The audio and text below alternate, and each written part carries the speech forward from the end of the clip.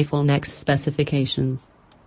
Over the weekend, developers combed through an unreleased version of iOS 11 software to find several references of upcoming products. Based on those sightings, we know that the iPhone X would feature a 6-core Apple Fusion SoC.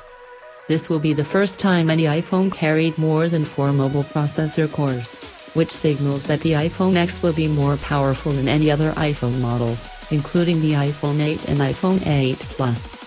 It is also expected to feature 3 GB of RAM, a significant improvement over last year's iPhone 7 Plus, which according to teardown reports houses 2 GB of RAM.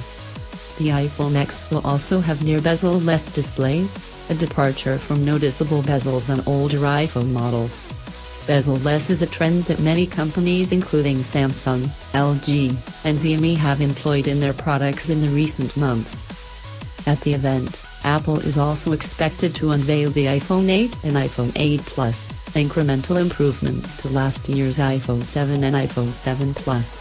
The company is also expected to launch the Apple Watch Series 3, the successor to Apple Watch Series 2 with support for LTE connectivity, which would enable users to make phone calls from the watch itself.